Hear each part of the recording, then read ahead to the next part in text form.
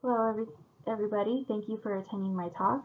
Today I'm going to be talking about mortality and recruitment in largemouth bass, bluegill, and black crappie at the Emiquon Preserve. So a little bit about the Emiquon Preserve. It is a restored backwater of the Illinois River, purchased and owned by the Nature Conservancy. Historically speaking, this area was a highly productive backwater of the Illinois River until it was levied off and drained to be used for agricultural purposes until 2000 when the Nature Conservancy purchased this property. They then began restoration in 2007. The Illinois River Biological Station staff, or IRBS, have been monitoring fish populations since 2007. So over the first 2 years of restoration, the Nature Conservancy partnered with the Illinois Department of Natural Resources and stocked an initial 36 fish species, many of which are pictured on this slide, including the star-headed top minnow, which is state threatened. The Emiquon Preserve remains an excellent fish habitat and has a strong sport fisheries. We see this by looking at largemouth bass CPUE, or catch per unit effort.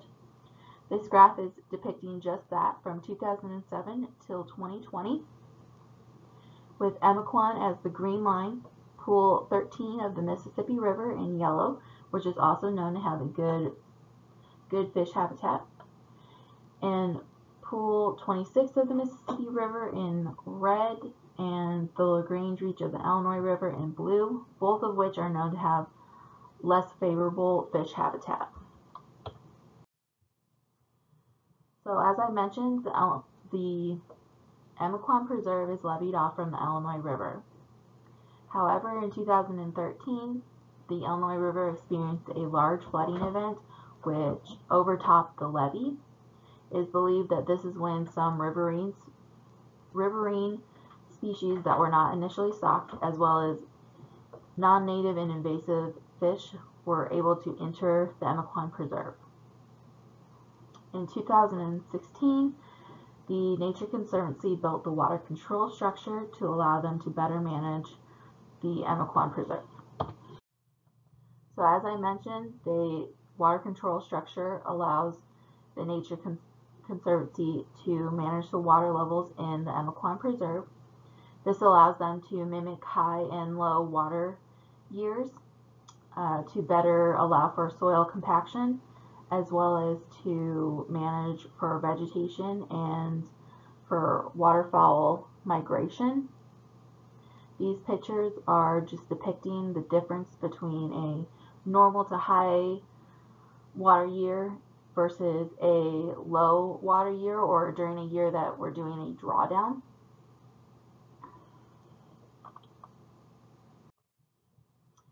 So we know that Emiquon has good sport fisheries. We know that Emiquon has good fish habitat.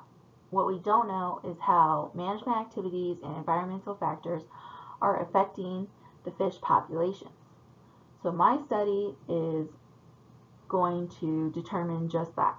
So looking at largemouth bass, bluegill, and black crappie otoliths and catch data, I am going to determine what factors are affecting biochronology, or annual growth, mortality and individual growth, and year class strength. Today I'm only talking about mortality and individual growth and year class strength. Sampling occurred from April 1st until May 31st. This was the plan, at least in 2020. This plan was thrown off, but the plan was to sample from the 1st of April until May 31st. The idea here is that this is when these three fish species are moving around and starting to spawn, and so they're a bit more active. This is also the point when 1 year of growth has ended, but the next year hasn't quite begun. And so when we're looking at our otoliths, we can count all the way to the edge without worrying about a partial ring. So some of the field methods I used for this project include boat DC electrofishing, fyke nets, mini fyke nets, and tandem fyke net sets. These gears are all used in the general monitoring program. They are also the best methods to use when trying to catch chinch targets. And I have examples of some of these gears on this slide, including what one of our electric fishing boats look like, and then mini fikes and fike nets. A tandem fike net set is just two of the large fike nets tied together and ran parallel with the shore. So I collected 10 fish from each 10mm increment bin. This is to gather a good representation of sizes and ages. So once fish were collected, they were then brought back to the lab and otoliths are then extracted. I have a total of approximately 1,088 otolith samples collected from 2010, 2015, 16, 2020, and 2021. Now, I will say I haven't talked about the previous years from 16 to 2010 yet. So those otoliths were collected for previous projects done on these species. At this point, I am attempting to utilize those otoliths for the biochronology section of my thesis, but they will not be utilized for the mortality or year class strength as they were collected under different parameters.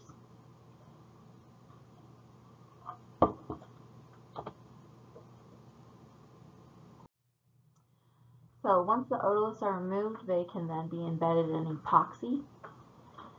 So I used an epoxy mixture and let it sit for approximately 24 hours to harden.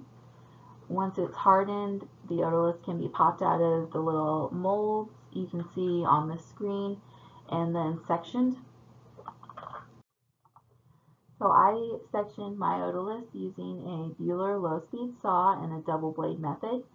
So this double blade method is essentially when you're setting the saw blades up, you put one saw blade on and then a thin plastic spacer and then a second saw blade. This allows you to get a saw blade on either side of the nucleus to get the best possible section.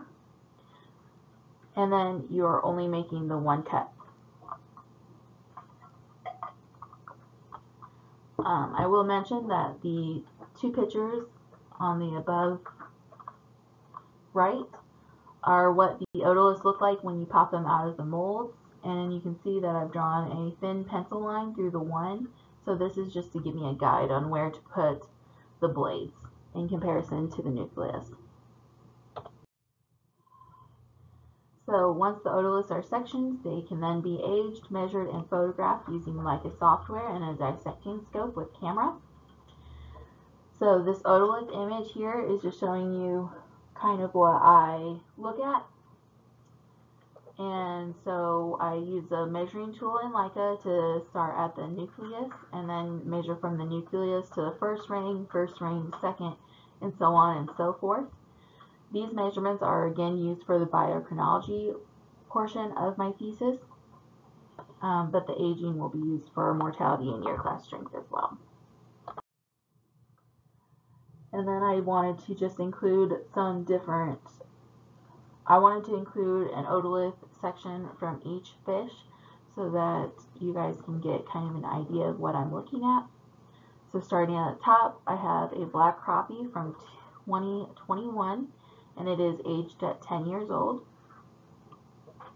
A bluegill from one of the previous projects from 2015, which is aged at 6 years.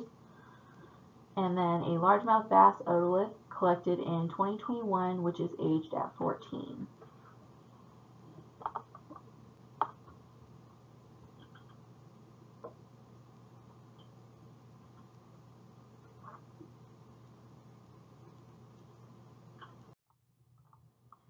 So jumping into looking specifically at mortality and individual growth.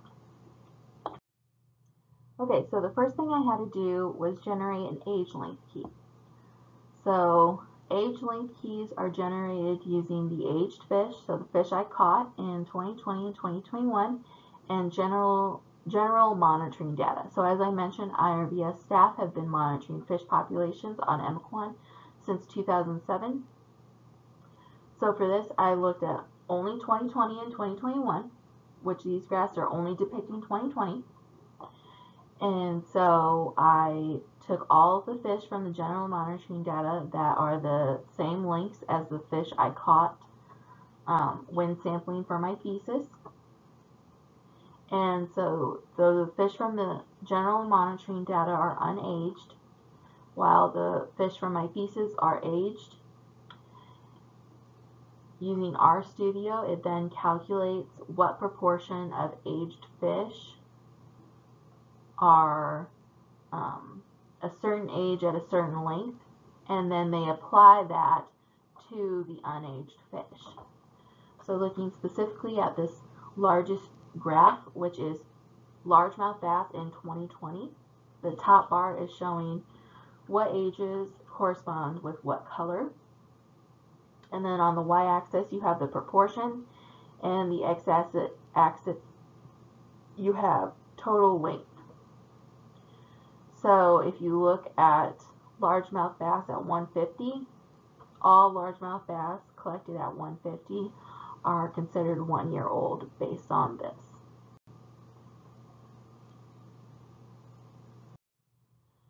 So once all my fish are aged, I can then use that to calculate total annual mortality rates, which is A, and total instantaneous mortality rates, which is Z, from 2020 and 2021. To calculate mortality, I use catch curves. So the bottom graphs are catch curves with the best fit lines. I will point out here that the dots that are surrounding the lines are my catch curve residuals, which I will talk about more in the coming slides. So these graphs are depicting the natural log of catch and the estimated ages to determine Z, which is the instantaneous total mortality rate, and A, which is total annual mortality rate. All mortality rates for all three species over both years are listed in the table above. For both years, black crappie and largemouth bass have relatively low mortality rates at around 20%. Based on my literature review, this is lower comparatively, while bluegill have much higher mortality rates compared to my literature review at 78% in 2020 and 62% in 2021. More analysis is being done to determine why this is. Now moving on to looking at year class strength. Okay, so looking at year class strength, we use those residuals I talked about on the catch curves. I can then create standardized residuals, which are the residuals with a standard deviation of 1 to help determine what years have strong or weak year classes. So positive residuals have strong year classes, so by that I mean anything that is at or above that positive 1 dashed line on each of these graphs for each species. And negative residuals indicate weak year classes, which are anything at or below negative 1 on each of these graphs. Strong year classes are indicated in green, while weak year classes are indicated in red. These graphs are all from 2020 as well. I would like to note that all three of these species do have strong year classes in 2018, while all of them have weak year classes in 2017.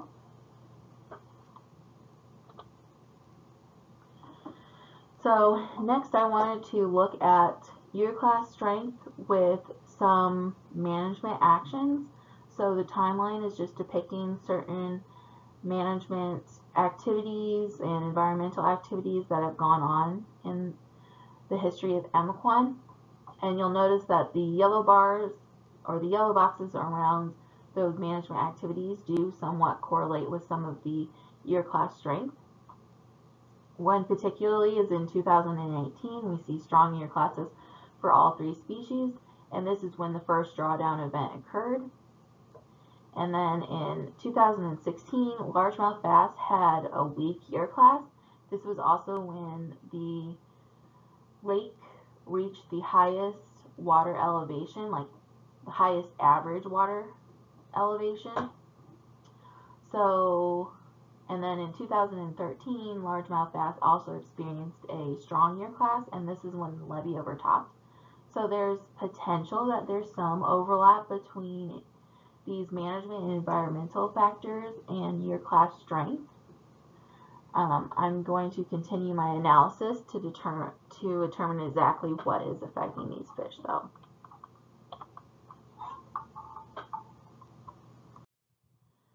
So then I wanted to look at year class with certain environmental factors.